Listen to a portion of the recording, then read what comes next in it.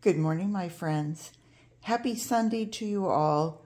This is July 14th, and we are here to challenge ourselves this year to saving more from going into the landfill.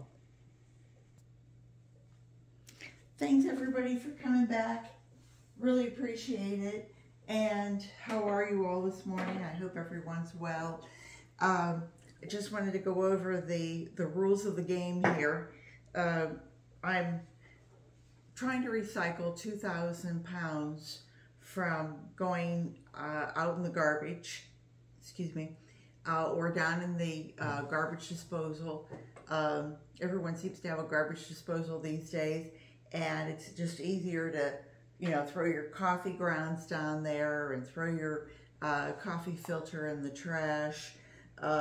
Take your fruit and vegetable peels and throw them down the disposal. Well, we're trying to save ourselves from doing that by taking it all and either using it fresh, which is a great idea. You can dehydrate your fruit and vegetable peels and put those out in your soil. You can put them out. If you put things out fresh and you don't bury it enough, tendency is a nice raccoon or an armadillo or something is going to come along and go, oh gee, that's good, I like that, I'm going to dig that up. Because when I used to put out banana peels, I used to find them the next morning, and I knew the raccoon had dug everything up and he was digging up my plants and what have you. So I dehydrate things and then put it through the NutriBullet, which pulverizes it and puts it into a fine powder. Your coffee, your eggshells, your shrimp shells, any of that sort of thing. If I could just read this list to you very quickly. It's fresh fruit and vegetable peels, eggshells, shrimp shells, coffee grounds, leaves, if you want to save your leaves, either green or brown. Moringa leaves, we grow moringa, so we do recycle a lot. Excuse me, not quite awake yet this morning. Any flowers, I used to throw them I used to throw them either over the fence or I would put them out for the trash. Paper towel and toilet paper rolls, boy, that's a great one. Everybody has that. Cardboard, shredded paper, whole paper, your grass clippings, that is, of the 2,000 pounds, I know over 1,000 is grass clippings. Vacuum cleaner, dryer lint, any stale cereals, crackers, cork, popsicle sticks, all that sort of thing. Excuse me, let me just take a drink. It's, oh my goodness, it's 6 o'clock, but I've been up since 3, so we pump early in this house. I'm having a cup of my everyday dose. This is a mushroom coffee. You've heard me speak of it before. There's a coffee extract in it, but it's really low in caffeine. I think there's like 50 milligrams of caffeine, which is pretty equivalent to tea. I think tea's even more, but hang on. Okay, so I went over that. We started saving our cans, the wrappers on our metal cans that we have, corn, peas, chili, beans, whatever for dinner. I take those wrappers off. It works two ways. One, I'm getting the benefit of the paper going back into my soil or going back into the worms.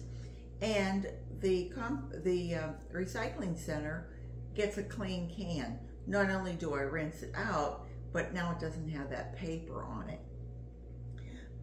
If you have seed packets and you're throwing those away, don't. They can also be added to your worms or whatever. It's just, if you do take off your tags from your fruits and vegetables, because the worms don't break it down. It doesn't break down in the compost. I don't know what these things are made out of, but they're pretty strong. We save our tissues. We save we recycle those. The worms are not bothered at all by a little snot on them. I don't think they're bothered by even makeup on it because it goes on us. You know, think about that. Tissue paper goes through very quickly. Any boxes, you can use the box and break it down that way. I use them a lot of times.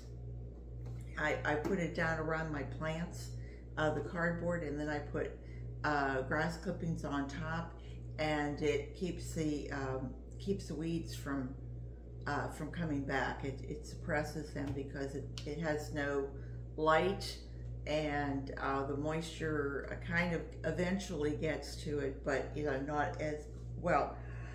I'm so sorry. I don't know why I'm yawning so much, but I slept well. We had a good week.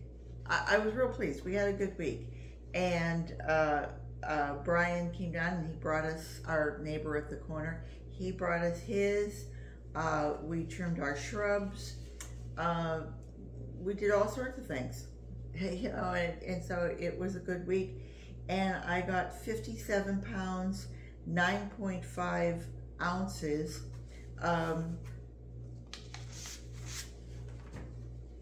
Which added to our 905 pounds, 10.7 ounces. It brought it up to our total is 963 pounds, 4.2 ounces. We're almost halfway there. A little over half of the year is over. We have 28 weeks in, and we're almost to the halfway mark for it. But hopefully this will be our heavy duty week that we get a lot done. I wanted to talk to you just about something that happened last night, and that was President Trump. If you're in the U.S., you already know this, but President Trump was shot by a young sniper at a rally, and it was a Republican rally. Of course, anybody's welcome to go, but mainly it's Republicans who go. Unfortunately, it was a young man who said he hated Republicans and that, you know, he was going to take some out, and violence is just not the way.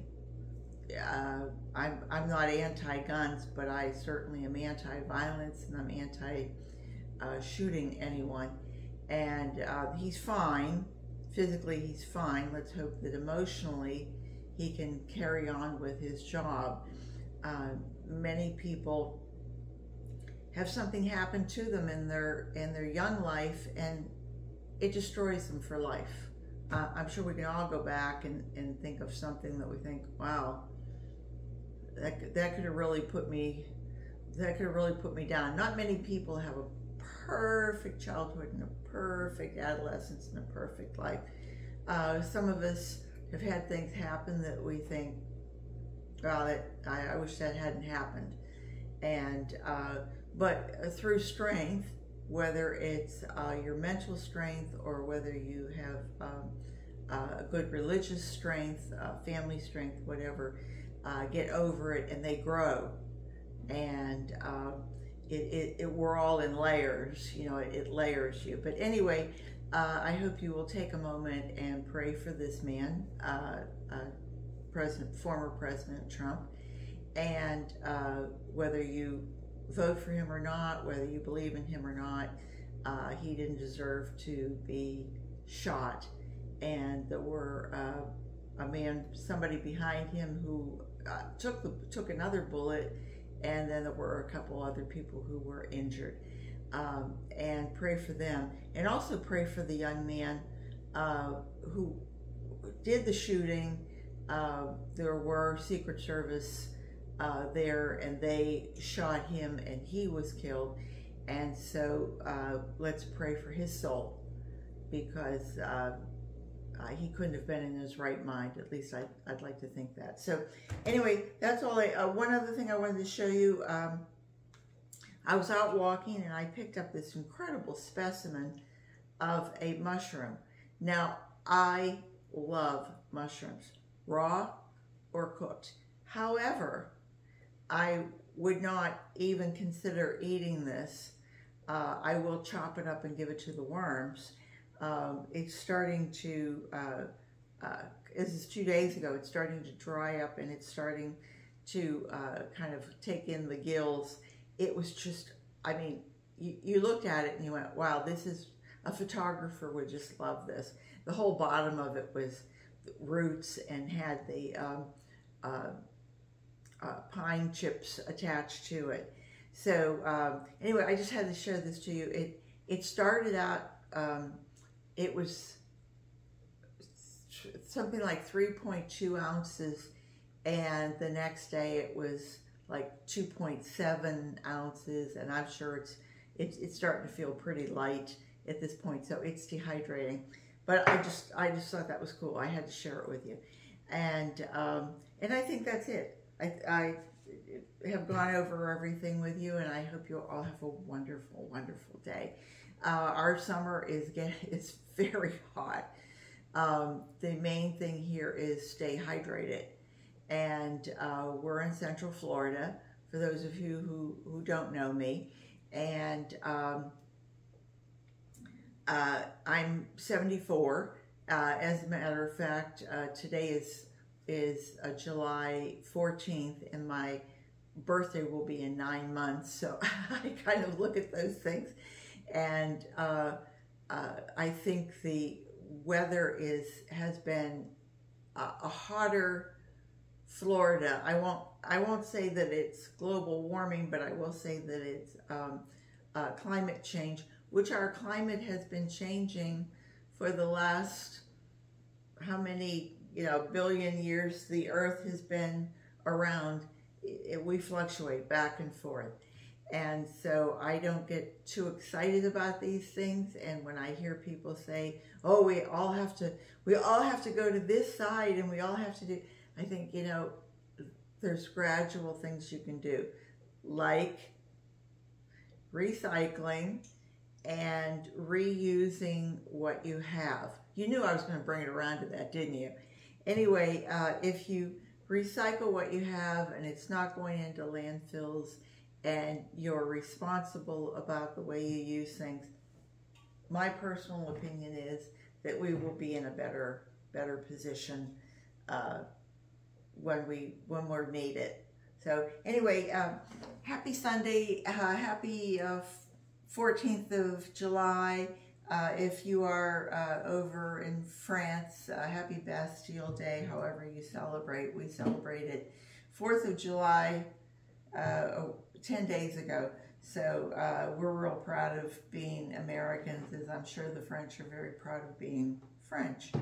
So take care, everybody. I hope you all have a wonderful, wonderful, safe day. And remember, garden what you've got. Take care. Bye-bye.